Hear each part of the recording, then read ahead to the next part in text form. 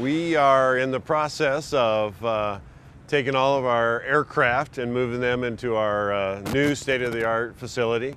So we're very, very excited about the move.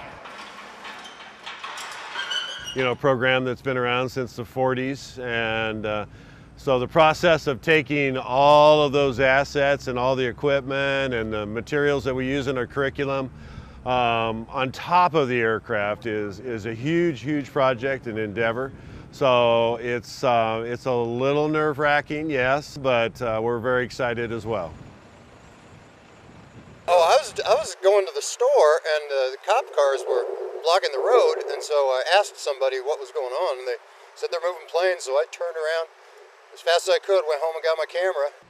Yeah, it's not something you see every day, and it's definitely something you don't expect, and so it's definitely something to stop and take notice of. You know, the clearance is just amazing with the wingspan going down the street. We'd love for any students that have a passion and a desire to learn new facets, particularly on the aviation side, but also we have a lot of curriculum and programs that can complement kids that want to maybe go into engineering or any type of mechanics or even mathematics and physics.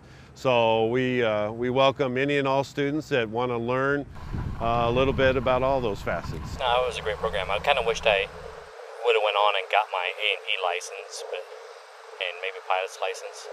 I always say that I would go back and get my pilot's license, but it was a great program. I liked it. Got to learn about the planes.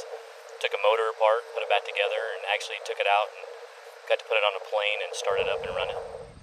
It's going to be a great opportunity for the kids in central Iowa with our new facility. So we're very excited.